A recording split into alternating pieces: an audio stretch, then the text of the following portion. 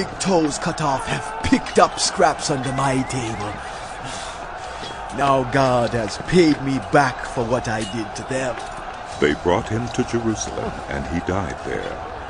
The men of Judah attacked Jerusalem also and took it. They put the city to the sword and set it on fire. After that, Judah went down to fight against the Canaanites living in the hill country, the Negev, and the western foothills. They advanced against the Canaanites living in Hebron, formerly called Kiriath Arba, and defeated Sheshai, Uhimand, and Talmai. From there they advanced against the people living in Debir, formerly called Kiriath Sepher. And Caleb said, I will give my daughter Aksah in marriage to the man who attacks and captures Kiriath Sepher. Othniel, son of Kenaz, Caleb's younger brother, took it. So Caleb gave his daughter Aksah to him in marriage. One day when she came to Othniel, she urged him to ask her father for a field. When she got off her donkey, Caleb asked her, What can I do for you? She replied, Do me a special favor. Since you have given me land in the Negev, give me also springs of water. So Caleb gave her the upper and lower springs.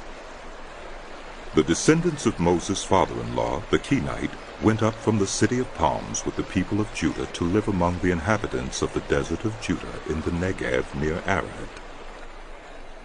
Then the men of Judah went with the Simeonites, their fellow Israelites, and attacked the Canaanites living in Zephath, and they totally destroyed the city. Therefore it was called Hormah. Judah also took Gaza, Ashkelon, and Ekron, each city with its territory. The Lord was with the men of Judah.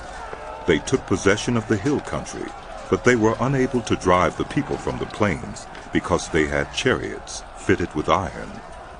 As Moses had promised, Hebron was given to Caleb, who drove from it the 3 sons of Anak. The Benjamites, however, did not drive out the Jebusites who were living in Jerusalem. To this day the Jebusites lived there with the Benjamites. Now the house of Joseph attacked Bethel, and the Lord was with them. When they sent men to spy out Bethel, formerly called Luz, the spies saw a man coming out of the city, and they said to him, Show us how to get into the city, and we will see that you are treated well.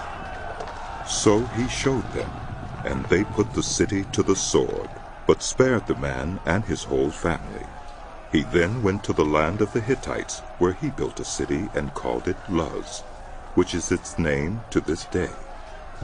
But Manasseh did not drive out the people of Bethshan, or Taanach, or Dor, or Ibleam, or Megiddo, and their surrounding settlements, for the Canaanites were determined to live in that land. When Israel became strong, they pressed the Canaanites into forced labor, but never drove them out completely. Nor did Ephraim drive out the Canaanites living in Gezer, but the Canaanites continued to live there among them. Neither did Zebulun drive out the Canaanites living in Kitron or Nahalal. So these Canaanites lived among them, but Zebulun did subject them to forced labor. Nor did Asher drive out those living in Akko, or Sidon, or Alim, or Akzib, or Helba, or Aphek, or Rehob. The Asherites lived among the Canaanite inhabitants of the land, because they did not drive them out. Neither did Naphtali drive out those living in Beth-Shemesh or Beth-Anath. But the Naphtalites too lived among the Canaanite inhabitants of the land, and those living in Beth-Shemesh and Beth-Anath became forced laborers for them. The Amorites confined the Danites to the hill country, not allowing them to come down into the plain. And the Amorites were determined also to hold out in Mount Heres, Ajalon, and Shaalbim. But when the power of the house of Joseph increased, they too were pressed into forced labor. The boundary of the Amorites was from Scorpion Pass to Selah and beyond. The angel of the Lord went up from Gilgal to Bochim and said, I brought you up out of Egypt and led you into the land that I swore to give to your ancestors.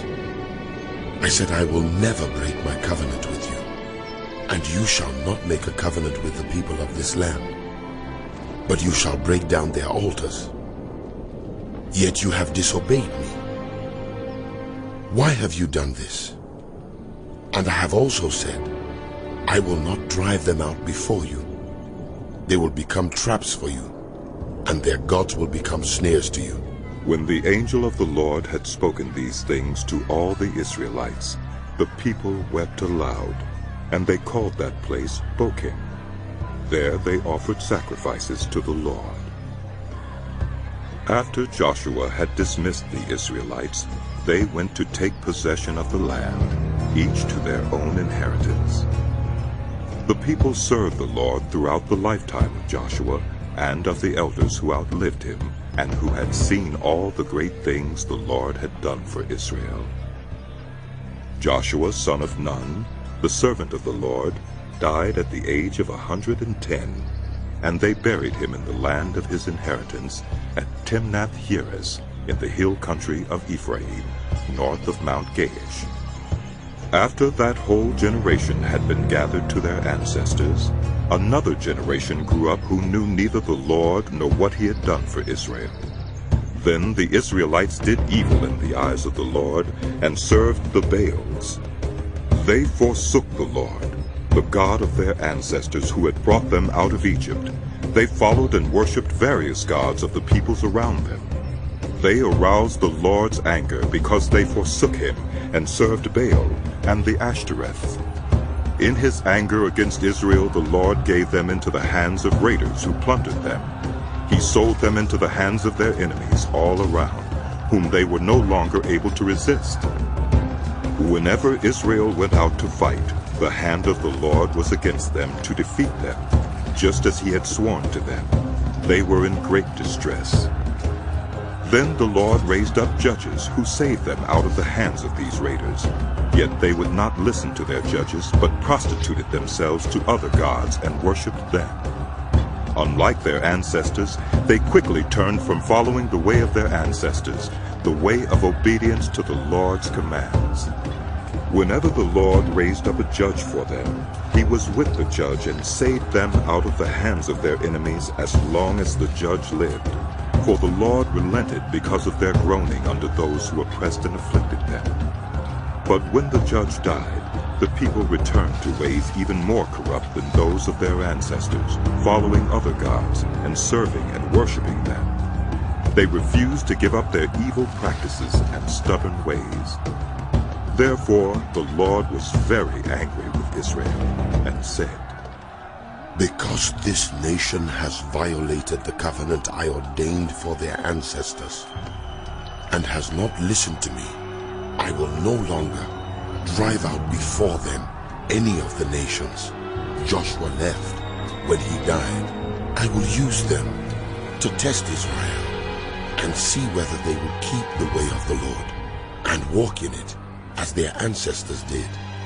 The Lord had allowed those nations to remain. He did not drive them out at once by giving them into the hands of Joshua. These are the nations the Lord left to test all those Israelites who had not experienced any of the wars in Canaan. He did this only to teach warfare to the descendants of the Israelites who had not had previous battle experience. The 5 rulers of the Philistines, all the Canaanites, the Sidonians, and the Hivites living in the Lebanon mountains, from Mount Baal-Hermon to Lebo-Hamath. They were left to test the Israelites to see whether they would obey the Lord's commands, which he had given their ancestors through Moses. The Israelites lived among the Canaanites, Hittites, Amorites, Perizzites, Hivites, and Jebusites. They took their daughters in marriage and gave their own daughters to their sons, and served their gods. The Israelites did evil in the eyes of the Lord. They forgot the Lord their God, and served the Baals and the Ushiras. The anger of the Lord burned against Israel, so that he sold them into the hands of Cushan-Rishathaim, king of Aram-Naharaim, to whom the Israelites were subject for 8 years. But when they cried out to the Lord, he raised up for them a deliverer, Othniel, son of Kenaz, Caleb's younger brother, who saved them. The Spirit of the Lord came on him, so that he became Israel's judge, and went to war. The Lord gave Cushan-Rishathaim, king of Aram, into the hands of Othniel, who overpowered him. So the land had peace for 40 years until Othniel, son of Kenaz, died. Again the Israelites did evil in the eyes of the Lord. And because they did this evil, the Lord gave Eglon, king of Moab, power over Israel. Getting the Ammonites and the Amalekites to join him, Eglon came and attacked Israel, and they took possession of the city of palms. The Israelites were subject to Eglon, king of Moab, for 18 years. Again the Israelites cried out to the Lord, and he gave them a deliverer, Ehud, a left-handed man, the son of Gera, the Benjamite. The Israelites sent him with tribute to Eglon, king of Moab. Now Ehud had made a double-edged sword about a cubit long, which he strapped to his right thigh under his clothing. He presented the tribute to Eglon, king of Moab, who was a very fat man. After Ehud had presented the tribute, he dismissed those who had carried it. But on reaching the stone images near Gilgal, he himself went back to Eglon and said, Your Majesty, I have a secret message for you. The king said to his attendants, Leave us. And they all left. Ehud then approached him while he was sitting alone in the upper room of his palace and said, I have a message from God for you. As the king rose from his seat, Ehud reached with his left hand, drew the sword from his right thigh, and plunged it into the king's belly. Even the handle sank in after the blade, and his bowels discharged. Ehud did not pull the sword out, and the fat closed in over it. Then Ehud went out to the porch. He shut the doors of the upper room behind him and locked them. After he had gone, the servants came and found the doors of the upper room locked. They said, He must be relieving himself in the inner room of the palace. They waited to the point of embarrassment. But when he did not open the doors of the room, they took a key and unlocked them. There they saw their lord fallen to the floor, dead. While they waited, Ehud got away. He passed by the stone images and escaped to Seirah. When he arrived there, he blew a trumpet in the hill country of Ephraim, and the Israelites went down with him from the hills, with him leading them. Follow me, he ordered. For the Lord has given Moab, your enemy, into your hands. So they followed him down and took possession of the fords of the Jordan that led to Moab. They allowed no one to cross over. At that time they struck down about 10,000 Moabites, all vigorous and strong. Not one escaped. That day Moab was made subject to Israel, and the land had peace for 80 years. After Ehud came Shamgar, son of Anath, who struck down 600 Philistines with an ox goad. He too saved Israel. Again the Israelites did evil in the eyes of the Lord, now that Ehud was dead.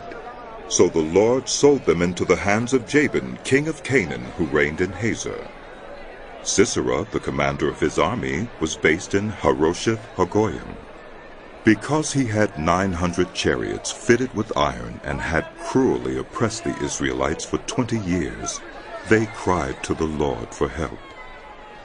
Now Deborah, a prophet, the wife of Lapideth, was leading Israel at that time. She held court under the palm of Deborah between Ramah and Bethel in the hill country of Ephraim, and the Israelites went up to her to have their disputes decided.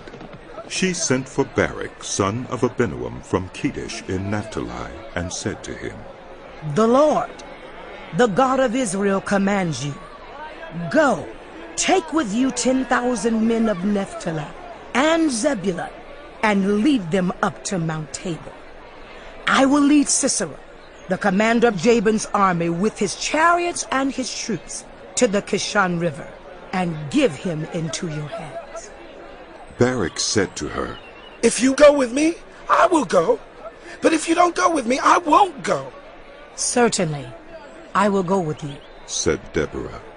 But because of the course you are taking, the honor will not be yours. For the Lord will deliver Sisera into the hands of a woman. So Deborah went with Barak to Kedesh. There Barak summoned Zebulun and Naphtali, and 10,000 men went up under his command. Deborah also went up with him. Now Heber the Kenite had left the other Kenites, the descendants of Hobab, Moses' brother-in-law, and pitched his tent by the great tree in Zaonaim near Kedesh. When they told Sisera that Barak, son of Abinoam, had gone up to Mount Tabor, Sisera summoned from Harosheth Hagoyim to the Kishon River all his men and his 900 chariots fitted with iron. Then Deborah said to Barak, Go! This is the day the Lord has given Sisera into your hands. Has not the Lord gone ahead of you? So Barak went down Mount Tabor with 10,000 men following him. At Barak's advance, the Lord routed Sisera and all his chariots and army by the sword, and Sisera got down from his chariot and fled on foot. Barak pursued the chariots and army as far as Harosheth Hagoyim, and all Sisera's troops fell by the sword. Not a man was left. Sisera meanwhile fled on foot to the tent of Jael, the wife of Heber the Kenite, because there was an alliance between Jabin, king of Hazor, and the family of Heber the Kenite. Jael went out to meet Sisera and said to him, Come, my lord, come right in. Don't be afraid. So he entered her tent, and she covered him with a blanket. I'm thirsty, he said. Please, give me some water. She opened a skin of milk, gave him a drink, and covered him up. Stand in the doorway of the tent, he told her. If anyone comes by and asks you, Is there a man in here? Say no. But Jael, Heber's wife, picked up a tent peg and a hammer and went quietly to him while he lay fast asleep, exhausted.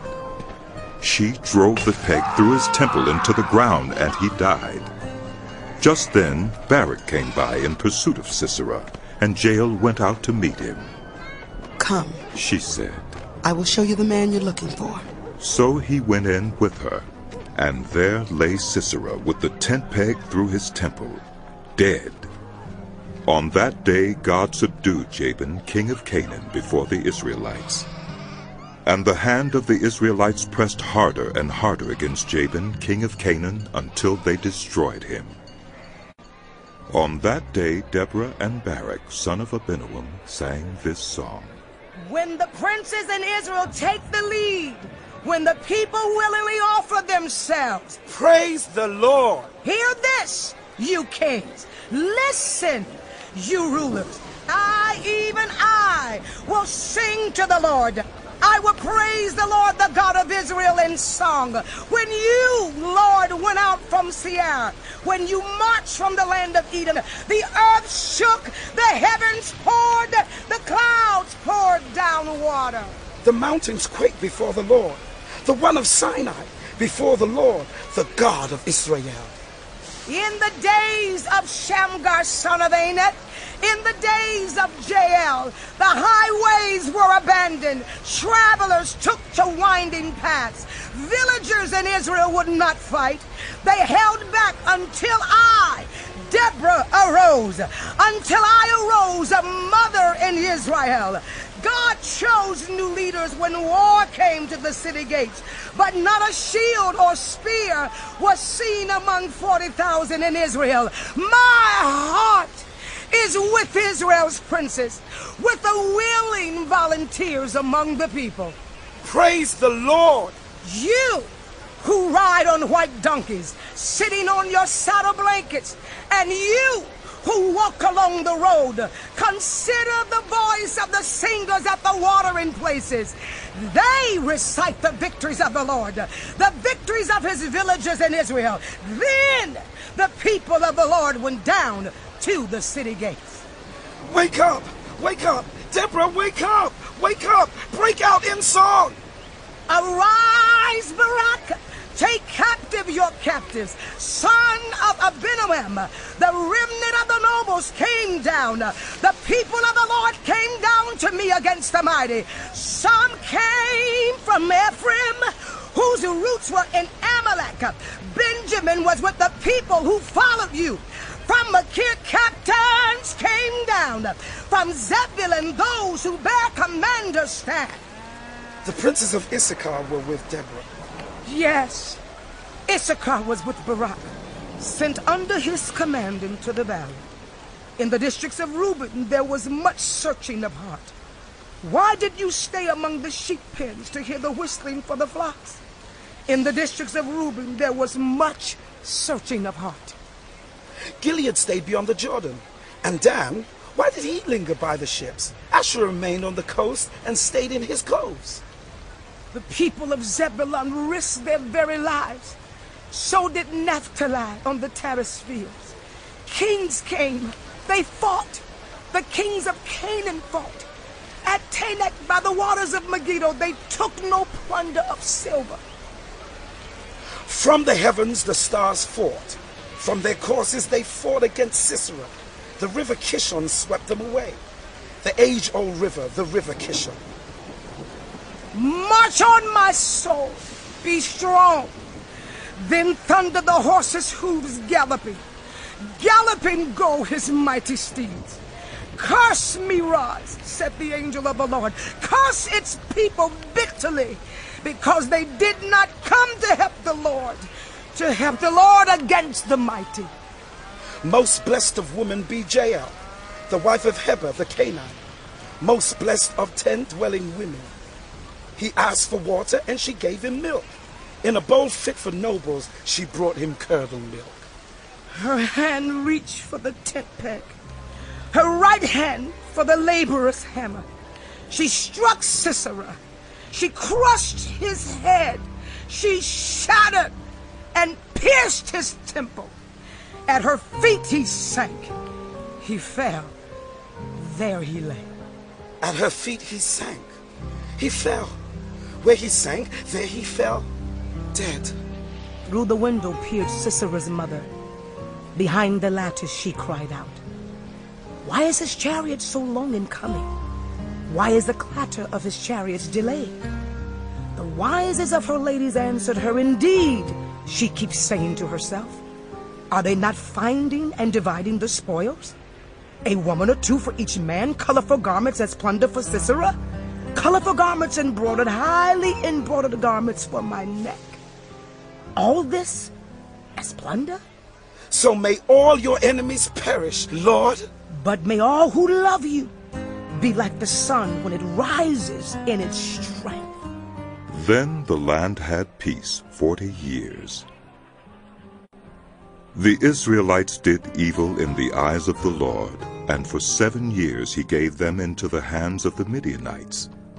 Because the power of Midian was so oppressive, the Israelites prepared shelters for themselves in mountain clefts, caves, and strongholds. Whenever the Israelites planted their crops, the Midianites, Amalekites, and other eastern peoples invaded the country. They camped on the land and ruined the crops all the way to Gaza, and did not spare a living thing for Israel, neither sheep, nor cattle, nor donkeys. They came up with their livestock and their tents like swarms of locusts. It was impossible to count them or their camels. They invaded the land to ravage it. Midian so impoverished the Israelites that they cried out to the Lord for help. When the Israelites cried out to the Lord because of Midian, he sent them a prophet who said, "This is what the Lord, the God of Israel, says. I brought you up out of Egypt, out of the land of slavery. I rescued you from the hand of the Egyptians, and I delivered you from the hand of all your oppressors. I drove them out before you and gave you their land. I said to you, I am the Lord your God. Do not worship the gods of the Amorites, in whose land you live. But you have not listened to me." The angel of the Lord came and sat down under the oak in Ophrah that belonged to Joash the Abiezrite, where his son Gideon was threshing wheat in a winepress to keep it from the Midianites. When the angel of the Lord appeared to Gideon, he said, "The Lord is with you, mighty warrior." "Pardon me, my lord?" Gideon replied, "But if the Lord is with us, why has all this happened to us? Where are all his wonders that our ancestors told us about when they said, 'Did not the Lord bring us up out of Egypt?' But now the Lord has abandoned us and given us into the hand of Midian." The Lord turned to him and said, "Go in the strength you have, and save Israel out of Midian's hand. Am I not sending you? Pardon me, my lord? Gideon replied. But how can I save Israel? My clan is the weakest in Manasseh, and I am the least in my family. The Lord answered, I will be with you, and you will strike down all the Midianites together. Gideon replied, If now I have found favor in your eyes, give me a sign that it is really you talking to me. Please do not go away until I come back and bring my offering and set it before you. And the Lord said, I will wait until you return. Gideon went in, prepared a young goat, and from an ephah of flour he made bread without yeast. Putting the meat in a basket and its broth in a pot, he brought them out and offered them to him under the oak. The angel of God said to him, Take the meat and the unleavened bread, place them on this rock, and pour out the broth. And Gideon did so. With the tip of the staff that was in his hand, the angel of the Lord touched the meat and the unleavened bread. Fire flared from the rock, consuming the meat and the bread, and the angel of the Lord disappeared. When Gideon realized that it was the angel of the Lord, he exclaimed, Ah, sovereign Lord, I have seen the angel of the Lord face to face. But the Lord said to him, Peace. Do not be afraid. You are not going to die. So Gideon built an altar to the Lord there and called it, The Lord is Peace. To this day it stands in Ophrah of the Abiezrites. That same night the Lord said to him, Take the second bull from your father's herd, the one 7 years old. Tear down your father's altar to Baal, and cut down the Asherah pole beside it. Then build a proper kind of altar to the Lord your God on the top of this height. Using the wood of the Asherah pole that you cut down, offer the second bull as a burnt offering. So Gideon took 10 of his servants and did as the Lord told him. But because he was afraid of his family and the townspeople, he did it at night rather than in the daytime. In the morning, when the people of the town got up, there was Baal's altar demolished, with the Asherah pole beside it cut down, and the second bull sacrificed on the newly built altar. They asked each other, Who did this? When they carefully investigated, they were told, Gideon, son of Joash, did it. The people of the town demanded of Joash, Bring out your son. He must die, because he has broken down Baal's altar and cut down the Asherah pole beside it. But Joash replied to the hostile crowd around him, Are you going to plead Baal's cause? Are you trying to save him? Whoever fights for him shall be put to death by morning. If Baal really is a god, he can defend himself when someone breaks down his altar. So that day they gave Gideon the name Jerubbaal, saying, Let Baal contend with him, because he broke down Baal's altar. Now all the Midianites, Amalekites, and other eastern peoples joined forces and crossed over the Jordan and camped in the valley of Jezreel. Then the Spirit of the Lord came on Gideon, and he blew a trumpet, summoning the Abiezrites to follow him.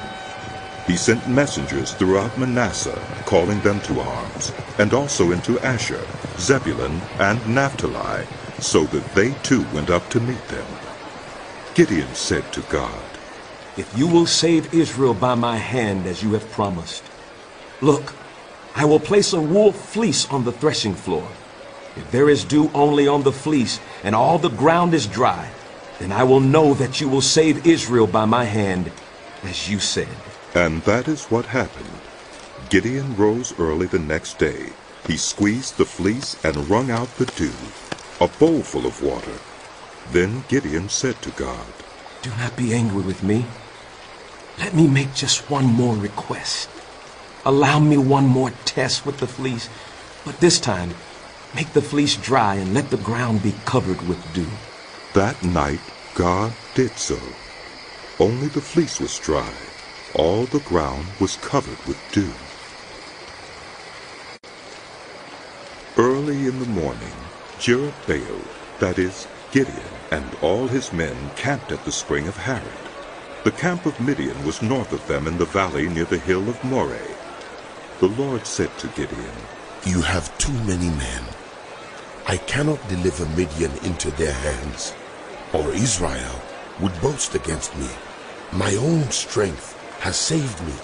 Now announce to the army, anyone who trembles with fear may turn back and leave Mount Gilead." So 22,000 men left, while 10,000 remained. But the Lord said to Gideon, "There are still too many men. Take them down to the water, and I will sift them for you there. If I say this one shall go with you, he shall go. But if I say this one shall not go with you, he shall not go." So Gideon took the men down to the water. There the Lord told him, "Separate those who lap the water with their tongues like a dog from those who kneel down to drink." 300 of them lapped with their hands to their mouths. All the rest got down on their knees to drink. The Lord said to Gideon, "With the 300 men that lapped, I will save you and give the Midianites into your hands. Let all the others go, each to his own place." So Gideon sent the rest of the Israelites to their tents, but kept the 300, who took over the provisions and trumpets of the others. Now the camp of Midian lay below him in the valley. During that night the Lord said to Gideon, "Get up, go down against the camp, because I am going to give it into your hands. If you are afraid to attack, go down to the camp with your servant Purah, and listen to what they are saying. Afterward, you will be encouraged to attack the camp." So he and Purah his servant went down to the outposts of the camp. The Midianites, the Amalekites, and all the other eastern peoples had settled in the valley, thick as locusts. Their camels could no more be counted than the sand on the seashore. Gideon arrived just as a man was telling a friend his dream. "I had a dream," he was saying. "A round loaf of barley bread came tumbling into the Midianite camp. It struck the tent with such force that the tent overturned and collapsed." His friend responded, "This can be nothing other than the sword of Gideon, son of Joash the Israelite. God has given the Midianites and the whole camp into his hands." When Gideon heard the dream and its interpretation, he bowed down and worshipped. He returned to the camp of Israel and called out, "Get up! The Lord has given the Midianite camp into your hands." Dividing the 300 men into 3 companies, he placed trumpets and empty jars in the hands of all of them, with torches inside. "Watch me," he told them. "Follow my lead. When I get to the edge of the camp, do exactly as I do. When I and all who are with me blow our trumpets, then from all around the camp blow yours, and shout for the Lord and for Gideon." Gideon and the 100 men with him reached the edge of the camp at the beginning of the middle watch, just after they had changed the guard. They blew their trumpets and broke the jars that were in their hands. The 3 companies blew the trumpets and smashed the jars, grasping the torches in their left hands and holding in their right hands the trumpets they were to blow. They shouted, "A sword for the Lord and for Gideon!" While each man held his position around the camp, all the Midianites ran, crying out as they fled. When the 300 trumpets sounded, the Lord caused the men throughout the camp to turn on each other with their swords. The army fled to Bethshittah, toward Zererah, as far as the border of Abel-Meholah near Tabbath. Israelites from Naphtali, Asher, and all Manasseh were called out, and they pursued the Midianites. Gideon sent messengers throughout the hill country of Ephraim, saying, "Come down against the Midianites and seize the waters of the Jordan ahead of them as far as Beth-barah." So all the men of Ephraim were called out, and they seized the waters of the Jordan as far as Beth-barah. They also captured 2 of the Midianite leaders, Oreb and Zeeb. They killed Oreb at the rock of Oreb, and Zeeb at the winepress of Zeeb.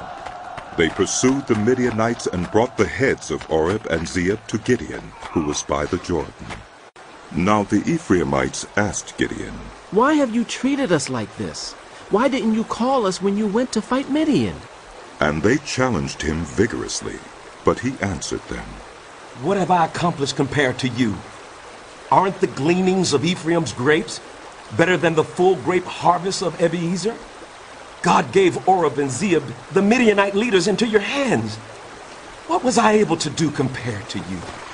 At this, their resentment against him subsided. Gideon and his 300 men, exhausted yet keeping up the pursuit, came to the Jordan and crossed it. He said to the men of Succoth, "Give my troops some bread. They are worn out, and I am still pursuing Zebah and Zalmunna, the kings of Midian." But the officials of Succoth said, "Do you already have the hands of Zebah and Zalmunna in your possession? Why should we give bread to your troops?" Then Gideon replied, "Just for that. When the Lord has given Zebah and Zalmunna into my hand, I will tear your flesh with desert thorns and briars." From there he went up to Peniel and made the same request of them. But they answered as the men of Succoth had. So he said to the men of Peniel, "When I return in triumph, I will tear down this tower." Now Zebah and Zalmunna were in Karkor with a force of about 15,000 men, all that were left of the armies of the eastern peoples. 120,000 swordsmen had fallen. Gideon went up by the route of the nomads east of Nobah and Jokbahah and attacked the unsuspecting army. Zebah and Zalmunna, the 2 kings of Midian, fled, but he pursued them and captured them, routing their entire army. Gideon, son of Joash, then returned from the battle by the pass of Heres. He caught a young man of Succoth and questioned him, and the young man wrote down for him the names of the 77 officials of Succoth, the elders of the town. Then Gideon came and said to the men of Succoth, "Here are Zebah and Zalmunna, about whom you taunted me by saying, 'Do you already have the hands of Zebah and Zalmunna in your possession? Why should we give bread to your exhausted troops?'" He took the elders of the town and taught the men of Succoth a lesson by punishing them with desert thorns and briars. He also pulled down the tower of Peniel and killed the men of the town. Then he asked Zebah and Zalmunna, "What kind of men did you kill at Tabar?" "Men like you," they answered, "each one with the bearing of a prince." Gideon replied, "Those were my brothers, the sons of my own mother.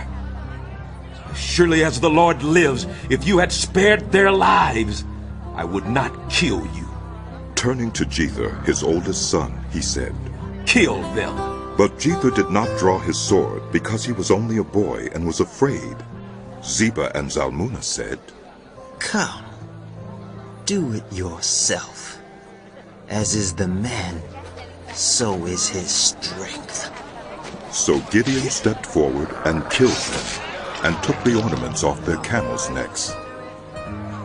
The Israelites said to Gideon, "Rule over us, you, your son, and your grandson, because you have saved us from the hand of Midian." But Gideon told them, "I will not rule over you, nor will my son rule over you. The Lord will rule over you." And he said, "I do have one request, that each of you give me an earring from your share of the plunder." It was the custom of the Ishmaelites to wear gold earrings. They answered, "We'll be glad to give them." So they spread out a garment, and each of them threw a ring from his plunder onto it. The weight of the gold rings he asked for came to 1,700 shekels, not counting the ornaments, the pendants, and the purple garments worn by the kings of Midian, or the chains that were on their camels' necks. Gideon made the gold into an ephod, which he placed in Ophrah, his town. All Israel prostituted themselves by worshiping him there, and it became a snare to Gideon and his family. Thus Midian was subdued before the Israelites and did not raise its head again. During Gideon's lifetime, the land had peace 40 years. Jerubbaal, son of Joash, went back home to live. He had 70 sons of his own, for he had many wives.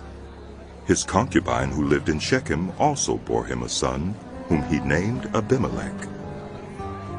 Gideon, son of Joash, died at a good old age and was buried in the tomb of his father Joash in Ophrah of the Abiezrites. No sooner had Gideon died than the Israelites again prostituted themselves to the Baals. They set up Baal-Berith as their god, and did not remember the Lord their God, who had rescued them from the hands of all their enemies on every side. They also failed to show any loyalty to the family of Jerubbaal, that is Gideon, in spite of all the good things he had done for them. Abimelech, son of Jerubbaal, went to his mother's brothers in Shechem, and said to them, and to all his mother's clan, Ask all the citizens of Shechem, which is better for you, to have all 70 of Jerubbaal's sons rule over you, or just one man? Remember, I am your flesh and blood. When the brothers repeated all this to the citizens of Shechem, they were inclined to follow Abimelech, for they said, He is related to us. They gave him 70 shekels of silver from the temple of Baal-Berith, and Abimelech used it to hire reckless scoundrels who became his followers. He went to his father's home in Ophrah, and on one stone murdered his 70 brothers, the sons of Jerubbaal. But Jotham, the youngest son of Jerubbaal, escaped by hiding. Then all the citizens of Shechem and Beth Millo gathered beside the great tree at the pillar in Shechem to crown Abimelech king. When Jotham was told about this, he climbed up on the top of Mount Gerizim and shouted to them, Listen to me, citizens of Shechem, so that God may listen to you. One day the trees went out to anoint a king for themselves. They said to the olive tree, Be our king. But the olive tree answered, Should I give up my oil, by which both gods and human beings are honored, to hold sway over the trees? Next the tree said to the fig tree, Come and be our king. But the fig tree replied, Should I give up my fruit, so good and sweet, to hold sway over the trees? Then the tree said to the vine, Come and be our king. But the vine answered, Should I give up my wine, which cheers both gods and human beings, to hold sway over the trees? Finally, all the trees said to the thorn bush, Come and be our king. The thorn bush said to the trees, If you really want to anoint me king over you, come and take refuge in my shade. But if not, then let fire come out of the thorn bush and consume the cedars of Lebanon. Have you acted honorably and in good faith by making Abimelech king? Have you been fair to Jerubbaal and his family? Have you treated him as he deserves? Remember that my father fought for you and risked his life to rescue you from the hand of Midian. But today you have revolted against my father's family. You have murdered his 70 sons on a single stone and have made Abimelech, the son of his female slave, king over the citizens of Shechem because he is related to you. So have you acted honorably and in good faith toward Jerubbaal and his family today? If you have, may Abimelech be your joy, and may you be his too. But if you have not, let fire come out from Abimelech and consume you, the citizens of Shechem and Beth Millo, and let fire come out from you, the citizens of Shechem and Beth Millo, and consume Abimelech. Then Jotham fled, escaping to Beor, and he lived there because he was afraid of his brother Abimelech. After Abimelech had governed Israel 3 years, God stirred up animosity between Abimelech and the citizens of Shechem, so that they acted treacherously against Abimelech. God did this in order that the crime against Jerubbaal's 70 sons, the shedding of their blood, might be avenged on their brother Abimelech, and on the citizens of Shechem, who had helped him murder his brothers. In opposition to him, these citizens of Shechem set an ambush on the hilltops to rob everyone who passed by, and this was reported to Abimelech. Now Gaal, son of Ebed, moved with his brothers into Shechem, and its citizens put their confidence in him. After they had gone out into the fields and gathered the grapes and trodden them, they held a festival in the temple of their God. While they were eating and drinking, they cursed Abimelech. Then Gaal, son of Ebed, said, Who is Abimelech, and who is Shechem that we should be subject to him? Isn't he Jerubbaal's son, and isn't Zebul his deputy? serve the people of Hamor, Shechem's father. Why should we serve Abimelech? If only this people were under my command, then I would get rid of him. I would say to Abimelech, call out your whole army. When Zebul, the governor of the city, heard what Gaal, son of Ebed, said, he was very angry. Under cover, he sent messengers to Abimelech, saying, Gaal, son of Ebed, and his relatives have come to Shechem and are stirring up the city against you.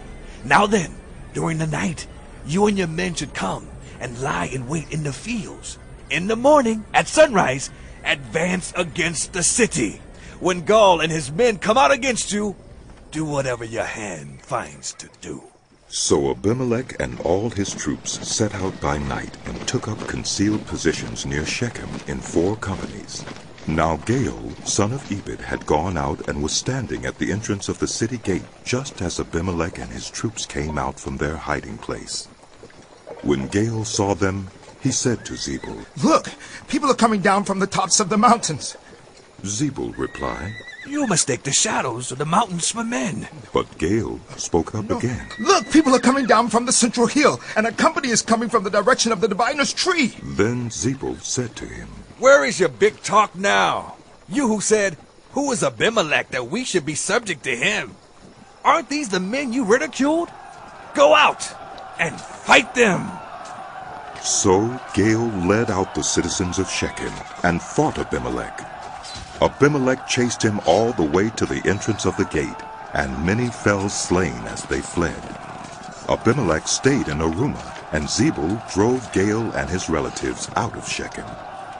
The next day the people of Shechem went out to the fields, and this was reported to Abimelech. So he took his troops, divided them into 3 companies, and set an ambush in the fields. When he saw the people coming out of the city, he rose to attack them. Abimelech and the companies with him rushed forward to a position at the entrance of the city gate. Then 2 companies attacked those in the fields and struck them down. All that day Abimelech pressed his attack against the city until he had captured it and killed its people. Then he destroyed the city and scattered salt over it. On hearing this, the citizens in the tower of Shechem went into the stronghold of the temple of Elbereth. When Abimelech heard that they had assembled there, he and all his men went up to Mount Zalmon. He took an axe and cut off some branches which he lifted to his shoulders.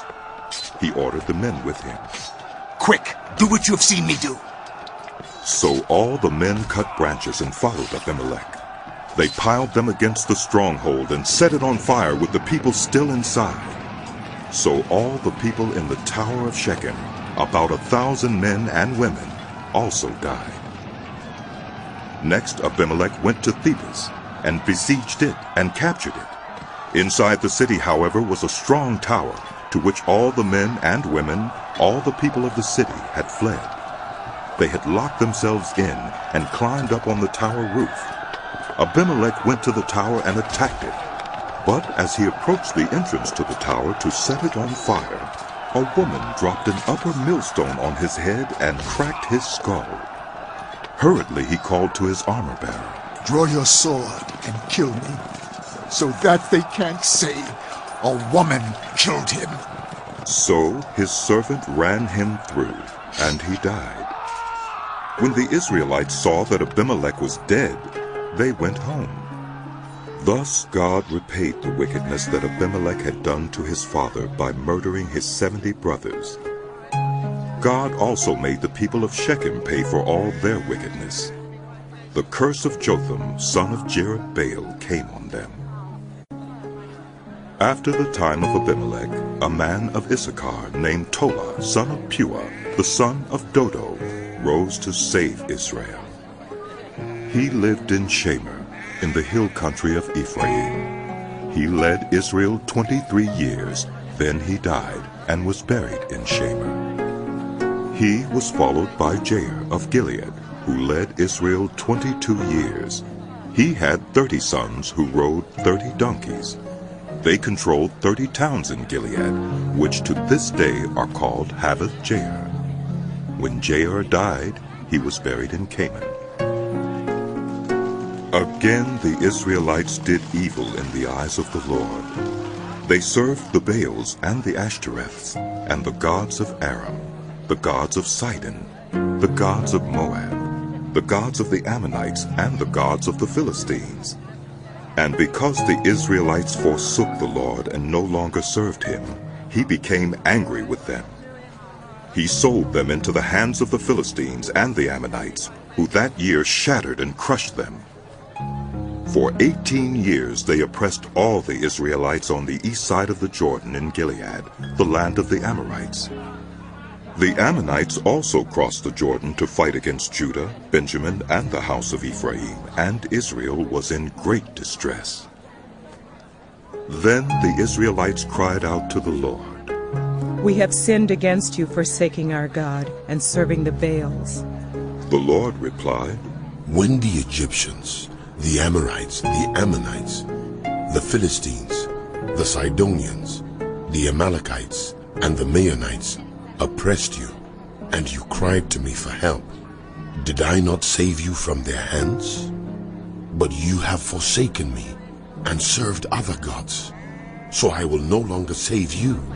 Go and cry out to the gods you have chosen. Let them save you when you are in trouble. But the Israelites said to the Lord, We have sinned. Do with us whatever you think best.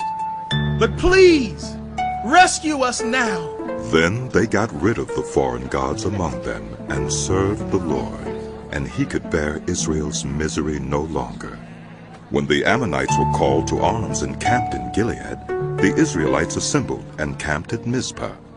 The leaders of the people of Gilead said to each other, Whoever will take the lead in attacking the Ammonites will be head over all who live in Gilead. Jephthah, the Gileadite, was a mighty warrior. His father was Gilead. His mother was a prostitute. Gilead's wife also bore him sons, and when they were grown up, they drove Jephthah away. You are not going to get any inheritance in our family, they said, because you are the son of another woman. So Jephthah fled from his brothers and settled in the land of Tob, where a gang of scoundrels gathered around him and followed him. Some time later, when the Ammonites were fighting against Israel, the elders of Gilead went to get Jephthah from the land of Tob. Come, they said, be our commander so we can fight the Ammonites. Jephthah said to them, Didn't you hate me and drive me from my father's house? Why do you come to me now when you're in trouble? The elders of Gilead said to him, Nevertheless, we are turning to you now. Come with us to fight the Ammonites, and you will be head over all of us who live in Gilead. Jephthah answered, Suppose you take me back to fight the Ammonites, and the Lord gives them to me. Will I really be your head? The elders of Gilead replied, The Lord is our witness. We will certainly do as you say. So Jephthah went with the elders of Gilead, and the people made him head and commander over them. And he repeated all his words before the Lord in Mizpah. Then Jephthah sent messengers to the Ammonite king with the question, What do you have against me, that you have attacked my country? The king of the Ammonites answered Jephthah's messengers, When Israel came up out of Egypt, they took away my land from the Arnon to the Jabbok, all the way to the Jordan. Now give it back peaceably. Jephthah sent back messengers to the Ammonite king, saying, This is what Jephthah says. Israel did not take the land of Moab or the land of the Ammonites. But when they came up out of Egypt, Israel went through the wilderness to the Red Sea and on to Kadesh. Then Israel sent messengers to the king of Edom, saying, Give us permission to go through your country. But the king of Edom would not listen. They sent also to the king of Moab, and he refused. So Israel stayed at Kadesh. Next they traveled through the wilderness, skirted the lands of Edom and Moab, passed along the eastern side of the country of Moab, and camped on the other side of the Arnon. They did not enter the territory of Moab, for the Arnon was its border. Then Israel sent messengers to Sihon, king of the Amorites, who ruled in Heshbon, and said to him, Let us pass through your country to our own place. Sihon, however, did not trust Israel to pass through his territory. He mustered all his army and encamped at Jahaz and fought with Israel. Then the Lord, the God of Israel, gave Sihon and his whole army into Israel's hands, and they defeated them. Israel took over all the land of the Amorites who lived in that country, capturing all of it from the Arnon to the Jabbok, and from the desert to the Jordan. Now since the Lord, the God of Israel, has driven the Amorites out before his people Israel, what right have you to take it over? Will you not take what your God Chemosh gives you? Likewise, whatever the Lord our God has given us, we will possess. Are you any better than Balak, son of Zippor, king of Moab? Did he ever quarrel with Israel or fight with them? For 300 years, Israel occupied Heshbon, Aroer, the surrounding settlements, and all the towns along the Arnon. Why didn't you retake them during that time? I have not wronged you, but you are doing me wrong by waging war against me. Let the Lord, the judge, decide the dispute this day between the Israelites and the Ammonites. The king of Ammon, however, paid no attention to the message Jephthah sent him. Then the Spirit of the Lord came on Jephthah. He crossed Gilead and Manasseh, passed through Mizpah of Gilead, and from there he advanced against the Ammonites, and Jephthah made a vow to the Lord. If you give the Ammonites into my hands, whatever comes out of the door of my house to meet me when I return in triumph from the Ammonites will be the Lord's, and I will sacrifice it as a burnt offering. Then Jephthah went over to fight the Ammonites, and the Lord gave them into his hands. He devastated 20 towns from Aurora to the vicinity of Minnith, as far as Abel-Keramim. Thus Israel subdued Ammon. When Jephthah returned to his home in Mizpah, who should come out to meet him but his daughter, dancing to the sound of timbrels? She was an only child. Except for her, he had neither son nor daughter. When he saw her, he tore his clothes and cried, "No, my daughter, you have brought me down, and I am devastated. I have made a vow to the Lord that I cannot break." My father, she replied, you have given your word to the Lord. Do to me, just as you promised, now that the Lord has avenged you of your enemies, the Ammonites. But grant me this one request. She said, give me 2 months to roam the hills and weep with my friends, because I will never marry. You may go, he said, and he let her go for 2 months. She and her friends went into the hills and wept because she would never marry. After the 2 months, she returned to her father, and he did to her as he had vowed, and she was a virgin. From this comes the Israelite tradition that each year the young women of Israel go out for 4 days to commemorate the daughter of Jephthah the Gileadite. The Ephraimite forces were called out, and they crossed over to Zaphon and said to Jephthah, "Why did you go to fight the Ammonites without calling us to go with you? We're going to burn down your house over your head." Jephthah answered, I and my people were engaged in a great struggle with the Ammonites, and although I called, you didn't save me out of their hands. When I saw that you wouldn't help, I took my life in my hands and crossed over to fight the Ammonites, and the Lord gave me the victory over them. Now why have you come up today to fight me? Jephthah then called together the men of Gilead and fought against Ephraim. The Gileadites struck them down, because the Ephraimites had said, "You Gileadites are renegades from Ephraim and Manasseh." The Gileadites captured the fords of the Jordan leading to Ephraim.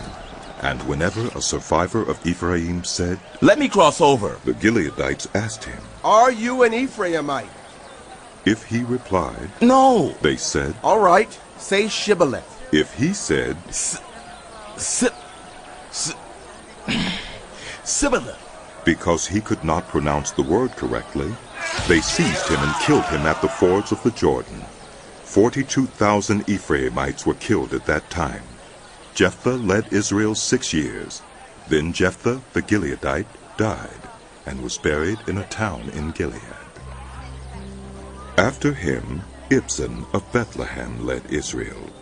He had 30 sons and 30 daughters. He gave his daughters away in marriage to those outside his clan. And for his sons he brought in 30 young women as wives from outside his clan. Ibzan led Israel 7 years. Then Ibzan died and was buried in Bethlehem. After him, Elon, the Zebulunite, led Israel 10 years. Then Elon died and was buried in Ajalon in the land of Zebulun. After him, Abdon, son of Hillel, from Pirathon, led Israel. He had 40 sons and 30 grandsons who rode on 70 donkeys. He led Israel 8 years.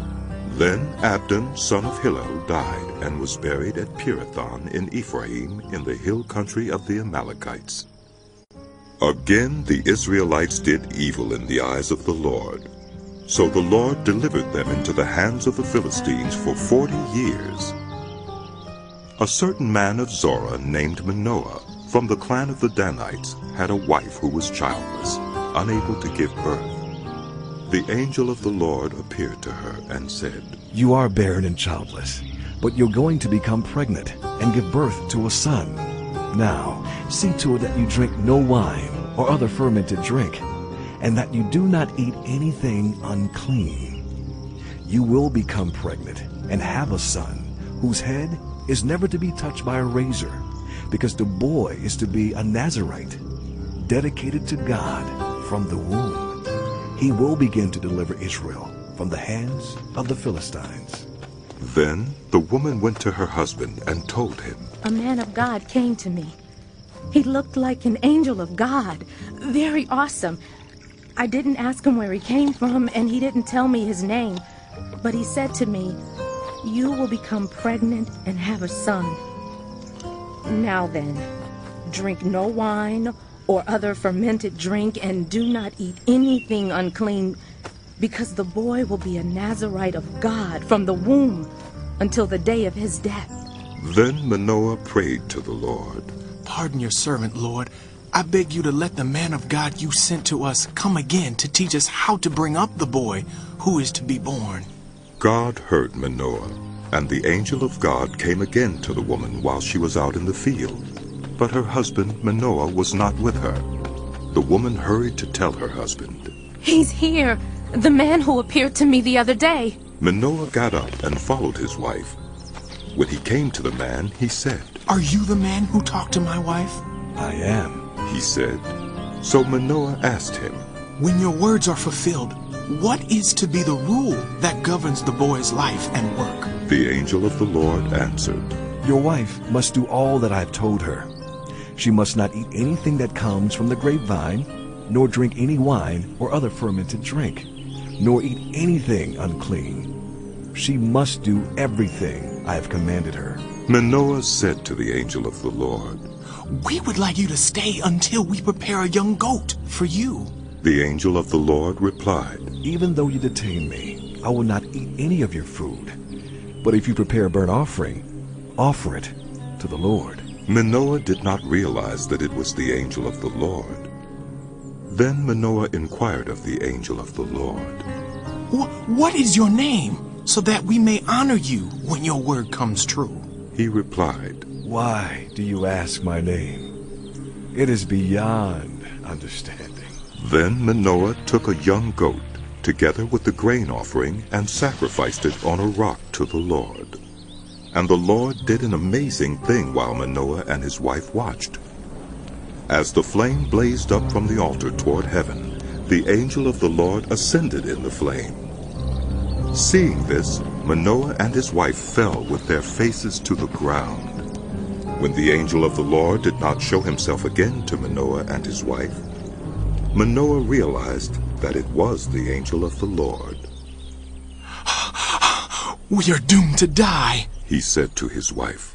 "We have seen God." But his wife answered, "If the Lord had meant to kill us, he would not have accepted a burnt offering and grain offering from our hands, nor shown us all these things, or now told us this." The woman gave birth to a boy and named him Samson. He grew, and the Lord blessed him. And the Spirit of the Lord began to stir him while he was in Mahaneh Dan, between Zorah and Eshtaol. Samson went down to Timnah and saw there a young Philistine woman. When he returned, he said to his father and mother, "I have seen a Philistine woman in Timnah." Now get her for me as my wife. His father and mother replied, Isn't there an acceptable woman among your relatives or among all our people? Must you go to the uncircumcised Philistines to get a wife? But Samson said to his father, Get her for me. She's the right one for me. His parents did not know that this was from the Lord, who was seeking an occasion to confront the Philistines, for at that time they were ruling over Israel. Samson went down to Timnah together with his father and mother. As they approached the vineyards of Timnah, suddenly a young lion came roaring toward him. The Spirit of the Lord came on him in power, so that he tore the lion apart with his bare hands, as he might have torn a young goat. But he told neither his father nor his mother what he had done. Then he went down and talked with the woman, and he liked her. Some time later, when he went back to marry her, he turned aside to look at the lion's carcass, and in it he saw a swarm of bees and some honey. He scooped out the honey with his hands and ate as he went along. When he rejoined his parents, he gave them some, and they too ate it. But he did not tell them that he had taken the honey from the lion's carcass. Now his father went down to see the woman, and there Samson held a feast, as was customary for young men. When the people saw him, they chose 30 men to be his companions. Let me tell you a riddle, Samson said to them. If you can give me the answer within the 7 days of the feast, I will give you 30 linen garments and 30 sets of clothes. If you can't tell me the answer, you must give me 30 linen garments and 30 sets of clothes. Tell us your riddle, they said. Let's hear it. He replied, Out of the eater, something to eat. Out of the strong, something sweet. For 3 days they could not give the answer. On the 4th day, they said to Samson's wife, Coax your husband into explaining the riddle for us, or we will burn you and your father's household to death. Did you invite us here to steal our property? Then Samson's wife threw herself on him, sobbing, You hate me. You don't really love me. You've given my people a riddle, but you haven't told me the answer. I haven't even explained it to my father or mother, he replied. So why should I explain it to you? She cried the whole 7 days of the feast. So on the 7th day he finally told her, because she continued to press him. She in turn explained the riddle to her people. Before sunset on the 7th day, the men of the town said to him, What is sweeter than honey? What is stronger than a lion? Samson said to them, If you had not plowed with my heifer, you would not have solved my riddle. Then the Spirit of the Lord came on him in power. He went down to Ashkelon, struck down 30 of their men, stripped them of everything, and gave their clothes to those who had explained the riddle. Burning with anger, he returned to his father's home, and Samson's wife was given to one of his companions who had attended him at the feast. Later on, at the time of wheat harvest, Samson took a young goat and went to visit his wife. He said, I'm going to my wife's room. But her father would not let him go in. Oh, I was so sure you hated her, he said, that I gave her to your companion. Isn't her younger sister more attractive? Take her instead. Samson said to them, This time I have a right to get even with the Philistines. I will really harm them. So he went out and caught 300 foxes and tied them tail to tail in pairs. He then fastened a torch to every pair of tails, lit the torches, and let the foxes loose in the standing grain of the Philistines. He burned up the shocks and standing grain, together with the vineyards and olive groves. When the Philistines asked, Who did this? They were told, Samson, the Timnite's son-in-law, because his wife was given to his companion. So the Philistines went up and burned her and her father to death. Samson said to them, Since you have acted like this, I swear that I won't stop until I get my revenge on you. He attacked them viciously and slaughtered many of them.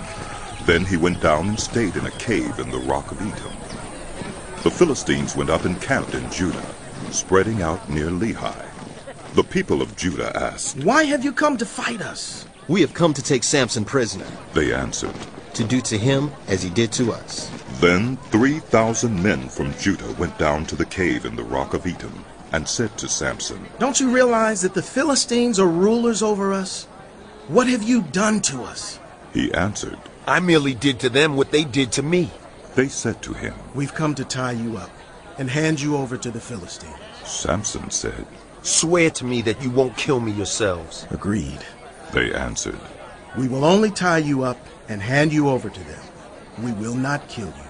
So they bound him with 2 new ropes and led him up from the rock. As he approached Lehi, the Philistines came toward him shouting. The Spirit of the Lord came on him in power. The ropes on his arms became like charred flax, and the bindings dropped from his hands.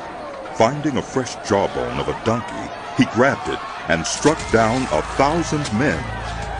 Then Samson said, With the donkey's jawbone I have made donkeys of them. With the donkey's jawbone I have killed 1,000 men. When he finished speaking, he threw away the jawbone, and the place was called Ramoth Lehi. Because he was very thirsty, he cried out to the Lord. You have given your servant this great victory. Must I now die of thirst and fall into the hands of the uncircumcised?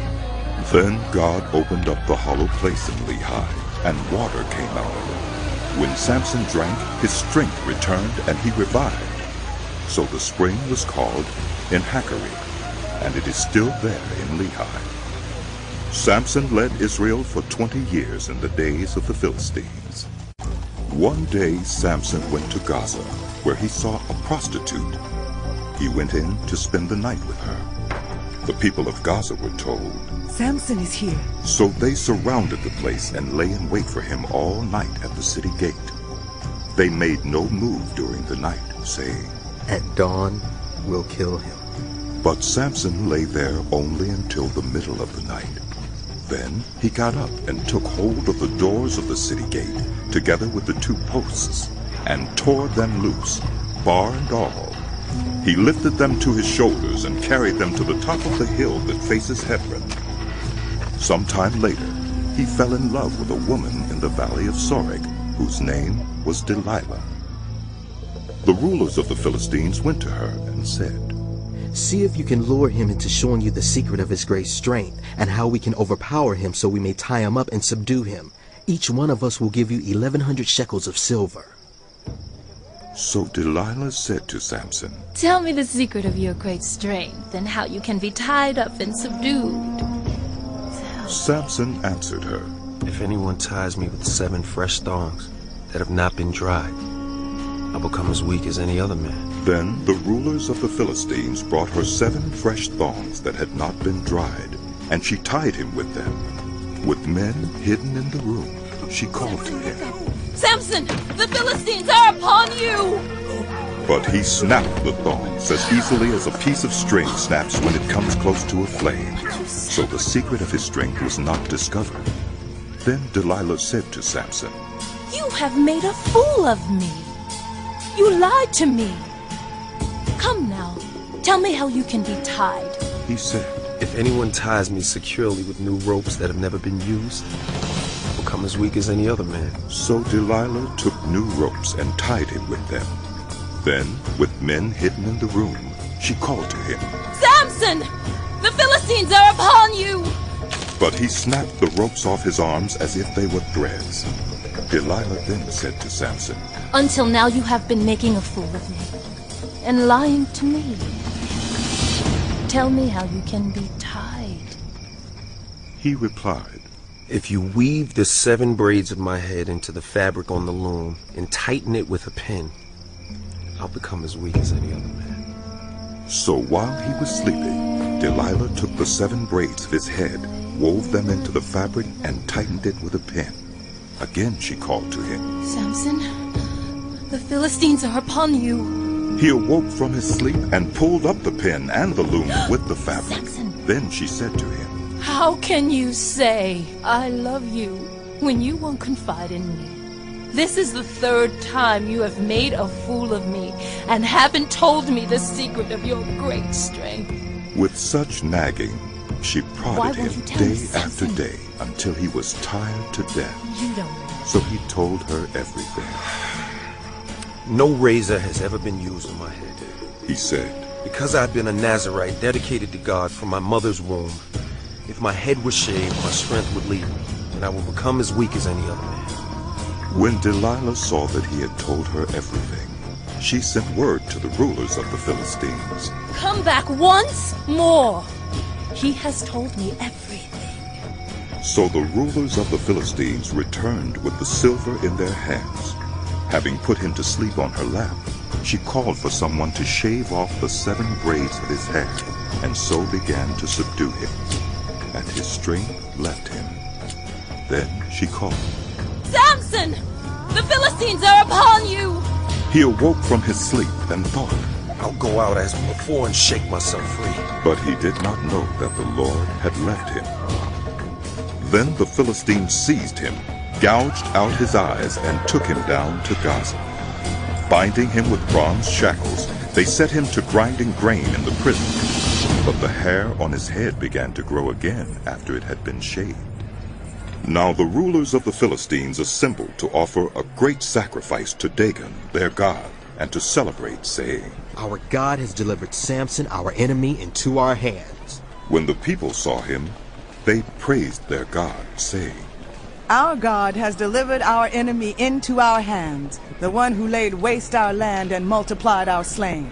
While they were in high spirits, they shouted, Bring out Samson to entertain us! So they called Samson out of the prison, and he performed for them. When they stood him among the pillars, Samson said to the servant who held his hand, Put me where I can feel the pillars that support the temple, so that I may lean against them. Now the temple was crowded with men and women. All the rulers of the Philistines were there, and on the roof were about 3,000 men and women watching Samson perform. Then Samson prayed to the Lord. Sovereign Lord, remember me. Please, God, strengthen me just once more, and let me with one blow get revenge on the Philistines for my 2 eyes. Then Samson reached toward the 2 central pillars on which the temple stood. Bracing himself against them, his right hand on the one and his left hand on the other, Samson said, Let me die with the Philistines! Then he pushed with all his might, and down came the temple on the rulers and all the people in it. Thus he killed many more when he died than when he lived. Then his brothers and his father's whole family went down to get him. They brought him back and buried him between Zorah and Eshtaol in the tomb of Manoah his father. He had led Israel 20 years. Now a man named Micah from the hill country of Ephraim said to his mother, The 1,100 shekels of silver that were taken from you, and about which I heard you utter a curse, I have that silver with me. I took it. Then his mother said, The Lord bless you, my son. When he returned the 1,100 shekels of silver to his mother, she said, I solemnly consecrate my silver to the Lord for my son, to make an image overlaid with silver. I will give it back to you. So after he returned the silver to his mother, she took 200 shekels of silver and gave them to a silversmith, who used them to make the idol. And it was put in Micah's house. Now this man Micah had a shrine, and he made an ephod and some household gods, and installed one of his sons as his priest. In those days Israel had no king. Everyone did as they saw fit. A young Levite from Bethlehem in Judah, who had been living within the clan of Judah, left that town in search of some other place to stay. On his way he came to Micah's house in the hill country of Ephraim. Micah asked him, Where are you from? I am a Levite from Bethlehem in Judah, he said, and I'm looking for a place to stay. Then Micah said to him, Live with me, and be my father and priest, and I'll give you 10 shekels of silver a year, your clothes and your food. So the Levite agreed to live with him, and the young man became like one of his sons to him. Then Micah installed the Levite, and the young man became his priest and lived in his house. And Micah said, Now I know that the Lord will be good to me, since this Levite has become my priest. In those days Israel had no king. And in those days the tribe of the Danites was seeking a place of their own where they might settle, because they had not yet come into an inheritance among the tribes of Israel. So the Danites sent 5 of their leading men from Zorah and Eshtaol to spy out the land and explore it. These men represented all the Danites. They told them, "Go explore the land." So they entered the hill country of Ephraim and came to the house of Micah, where they spent the night. When they were near Micah's house, they recognized the voice of the young Levite. So they turned in there and asked him, "Who brought you here? What are you doing in this place? Why are you here?" He told them what Micah had done for him and said, "He has hired me, and I am his priest." Then they said to him, "Please inquire of God to learn whether our journey will be successful." The priest answered them, "Go in peace. Your journey has the Lord's approval." So the 5 men left and came to Laish, where they saw that the people were living in safety, like the Sidonians, unsuspecting and secure. And since their land lacked nothing, they were prosperous. Also, they lived a long way from the Sidonians and had no relationship with anyone else. When they returned to Zorah and Eshtaol, the Danites asked them, "How did you find things?"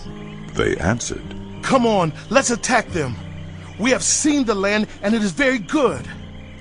Aren't you going to do something? Don't hesitate to go there and take it over. When you get there, you will find an unsuspecting people and a spacious land that God has put into your hands, a land that lacks nothing whatever." Then 600 men of the Danites, armed for battle, set out from Zorah and Eshtaol. On their way, they set up camp near Kiriath-Jearim in Judah. This is why the place west of Kiriath-Jearim is called Mahaneh Dan to this day. From there they went on to the hill country of Ephraim and came to Micah's house. Then the 5 men who had spied out the land of Laish said to their fellow Danites, "Do you know that one of these houses has an ephod, some household gods, and an image overlaid with silver? Now you know what to do." So they turned in there and went to the house of the young Levite at Micah's place and greeted him. The 600 Danites armed for battle stood at the entrance of the gate. The 5 men who had spied out the land went inside and took the idol, the ephod, and the household gods, while the priest and the 600 armed men stood at the entrance of the gate. When the 5 went into Micah's house and took the idol, the ephod, and the household gods, the priest said to them, "What are you doing?" They answered him, "Be quiet. Don't say a word. Come with us and be our father and priest. Isn't it better that you serve a tribe and clan in Israel as priests rather than just one man's household?" The priest was very pleased. He took the ephod, the household gods, and the idol, and went along with the people. Putting their little children, their livestock, and their possessions in front of them, they turned away and left. When they had gone some distance from Micah's house, the men who lived near Micah were called together and overtook the Danites. As they shouted after them, the Danites turned and said to Micah, "What's the matter with you that you called out your men to fight?" He replied, "You took the gods I made, and my priest, and went away. What else do I have? How can you ask, what's the matter with you?" The Danites answered, "Don't argue with us, or some of the men may get angry and attack you. Then you and your family will lose your lives." So the Danites went their way, and Micah, seeing that they were too strong for him, turned around and went back home. Then they took what Micah had made, and his priest, and went on to Laish against a peaceful and unsuspecting people. They attacked them with the sword and burned down their city. There was no one to rescue them because they lived a long way from Sidon and had no relationship with anyone else. The city was in a valley near Beth-rehob. The Danites rebuilt the city and settled there. They named it Dan, after their ancestor Dan, who was born to Israel, though the city used to be called Laish. There the Danites set up for themselves the idol, and Jonathan, son of Gershon, the son of Moses, and his sons were priests for the tribe of Dan until the time of the captivity of the land. They continued to use the idol Micah had made all the time the house of God was in Shiloh. In those days Israel had no king. Now a Levite who lived in a remote area in the hill country of Ephraim took a concubine from Bethlehem in Judah. But she was unfaithful to him. She left him and went back to her parents' home in Bethlehem, Judah. After she had been there 4 months, her husband went to her to persuade her to return. He had with him his servant and 2 donkeys. She took him into her parents' home, and when her father saw him, he gladly welcomed him. His father-in-law, the woman's father, prevailed on him to stay. So he remained with him 3 days, eating and drinking and sleeping there. On the 4th day they got up early, and he prepared to leave. But the woman's father said to his son-in-law, "Refresh yourself with something to eat, then you can go." So the 2 of them sat down to eat and drink together. Afterward, the woman's father said, "Please, stay tonight and enjoy yourself." And when the man got up to go, his father-in-law persuaded him, so he stayed there that night. On the morning of the 5th day, when he rose to go, the woman's father said, "Refresh yourself. Wait till afternoon." So the 2 of them ate together. Then when the man, with his concubine and his servant, got up to leave, his father-in-law, the woman's father, said, "Now look, it's almost evening. Spend the night here. The day is nearly over. Stay and enjoy yourself. Early tomorrow morning, you can get up and be on your way home." But, unwilling to stay another night, the man left and went toward Jebus, that is, Jerusalem, with his 2 saddled donkeys and his concubine. When they were near Jebus, and the day was almost gone, the servant said to his master, "Come, let's stop at the city of the Jebusites and spend the night." His master replied, "No, we won't go into any city whose people are not Israelites. We will go on to Gibeah." He added, "Come, let's try to reach Gibeah or Ramah, and spend the night in one of those places." So they went on, and the sun set as they neared Gibeah in Benjamin. There they stopped to spend the night. They went and sat in the city square, but no one took them in for the night. That evening an old man from the hill country of Ephraim, who was living in Gibeah, the inhabitants of the place were Benjamites, came in from his work in the fields. When he looked and saw the traveler in the city square, the old man asked, "Where are you going? Where did you come from?" He answered, "We are on our way from Bethlehem in Judah to a remote area in the hill country of Ephraim, where I live. I have been to Bethlehem in Judah, and now I am going to the house of the Lord. No one has taken me in for the night. We have both straw and fodder for our donkeys, and bread and wine for ourselves, your servants. Me, the woman, and the young man with us. We don't need anything." "You are welcome at my house," the old man said. "Let me supply whatever you need. Only don't spend the night in the square." So he took him into his house and fed his donkeys. After they had washed their feet, they had something to eat and drink. While they were enjoying themselves, some of the wicked men of the city surrounded the house. Pounding on the door, they shouted to the old man who owned the house, "Bring out the man who came to your house so we can have sex with him." The owner of the house went outside and said to them, "No, my friends, don't be so vile.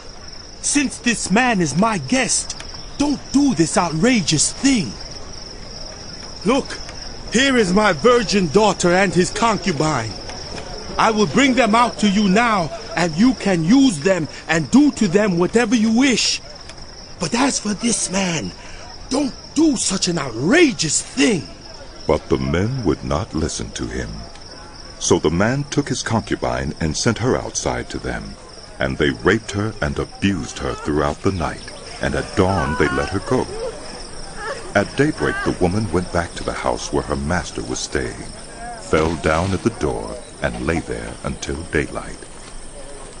When her master got up in the morning and opened the door of the house and stepped out to continue on his way, there lay his concubine, fallen in the doorway of the house, with her hands on the threshold. He said to her, "Get up, let's go." But there was no answer. Then he put her on his donkey and set out for home. When he reached home, he took a knife and cut up his concubine limb by limb into 12 parts and sent them into all the areas of Israel.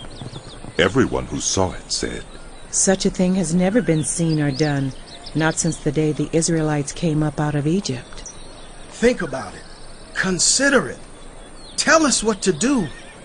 Then all the Israelites from Dan to Beersheba and from the land of Gilead came out with one accord and assembled before the Lord in Mizpah.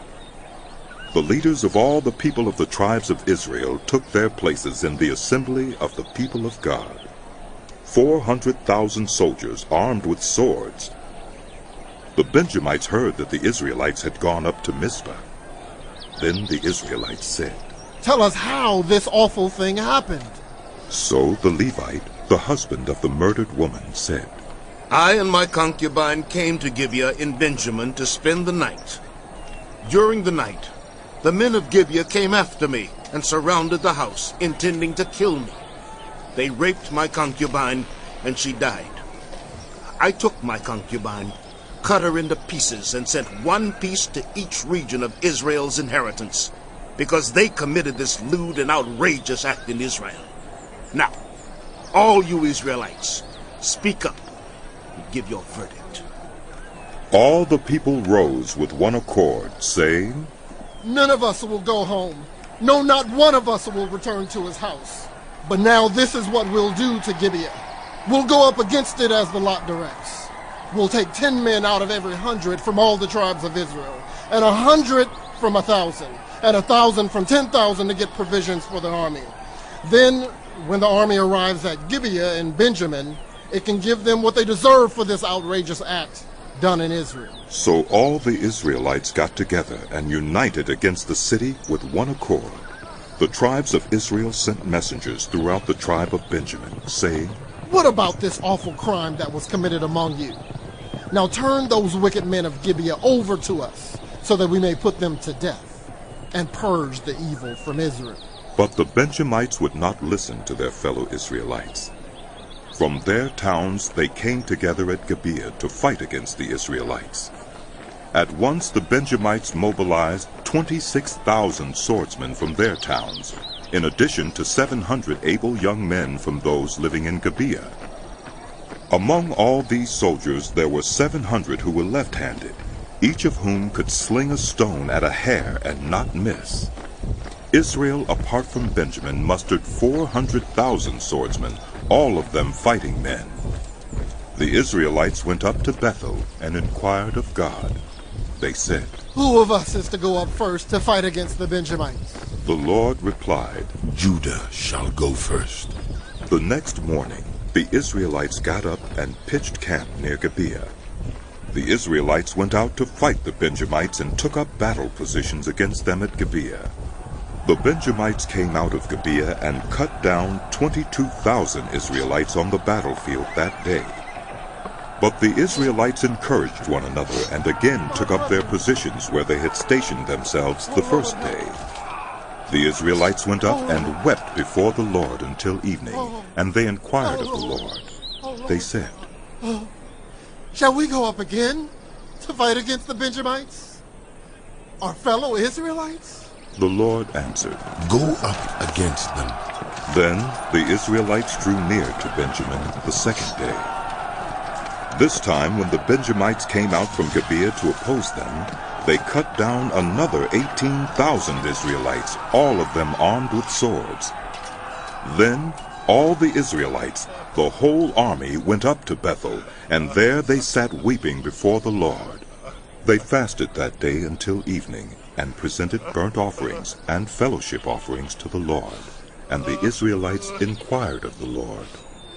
In those days the ark of the covenant of God was there, with Phinehas, son of Eleazar, the son of Aaron, ministering before it. They asked, Shall we go up again to fight against the Benjamites, our fellow Israelites, or not? The Lord responded, Go, for tomorrow I will give them into your hands. Then Israel set an ambush around Gibeah. They went up against the Benjamites on the third day and took up positions against Gibeah, as they had done before. The Benjamites came out to meet them and were drawn away from the city. They began to inflict casualties on the Israelites as before, so that about 30 of them fell in the open field and on the roads, the one leading to Bethel and the other to Gibeah, while the Benjamites were saying, We are defeating them as before. The Israelites were saying, Let's retreat and draw them away from the city, to the roads. All the men of Israel moved from their places and took up positions at Baal Tabor, and the Israelite ambush charged out of its place on the west of Gibeah.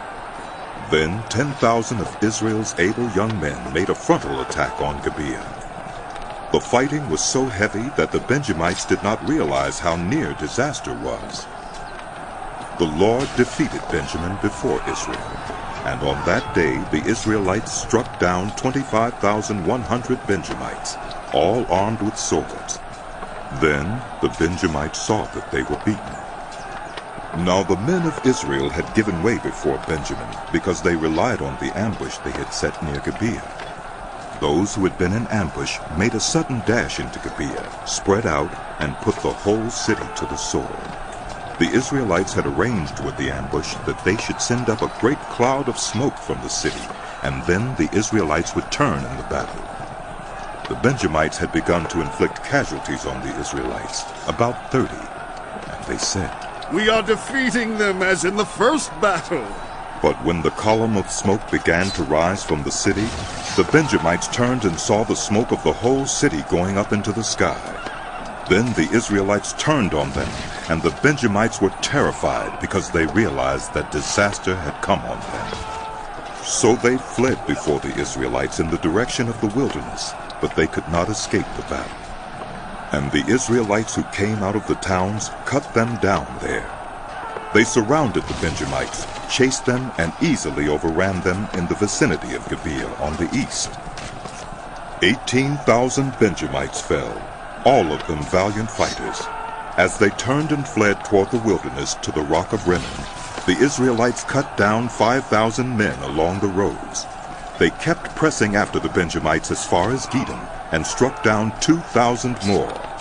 On that day, 25,000 Benjamite swordsmen fell, all of them valiant fighters. But 600 men turned and fled into the wilderness to the rock of Rimmon, where they stayed 4 months.